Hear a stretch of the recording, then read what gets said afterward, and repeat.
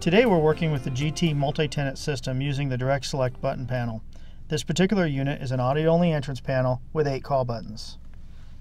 What we're going to be demonstrating today is the proper technique for assigning call buttons to tenant stations. This process can be done with any audio or audio-video multi-button panel.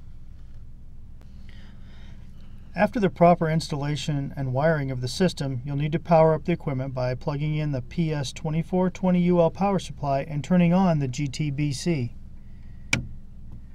Please note the green power light. It should be brightly lit and solid.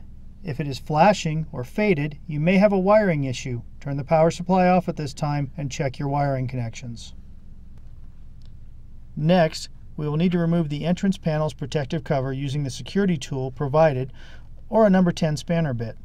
Loosen the screw on the bottom of the entry panel containing the GTDA speaker unit.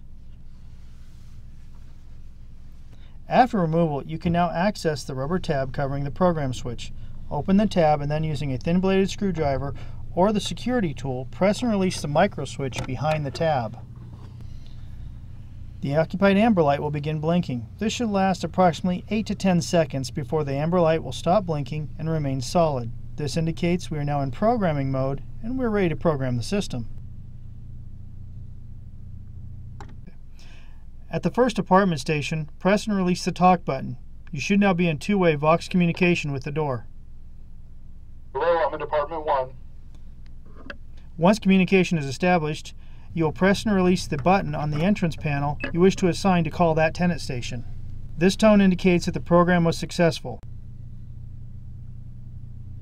Press the talk button on the apartment station to end communication to this unit. Repeat the programming process at the next tenant station. You can exit the programming mode at any time by pressing the micro switch under the rubber cover on the GTDA.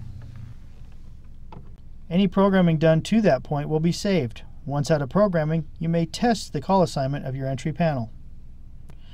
If you have made a mistake in programming and have a call button that calls the wrong location or that calls 2 or more apartments, you'll need to clear that call button at the entry panel and reprogram it. To clear the call button, press and release the micro switch on the GTDA to get into programming mode.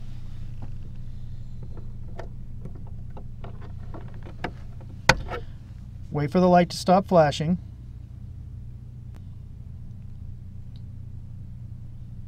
Then, press and hold the call button that is incorrectly programmed until it gives you a tone, then release.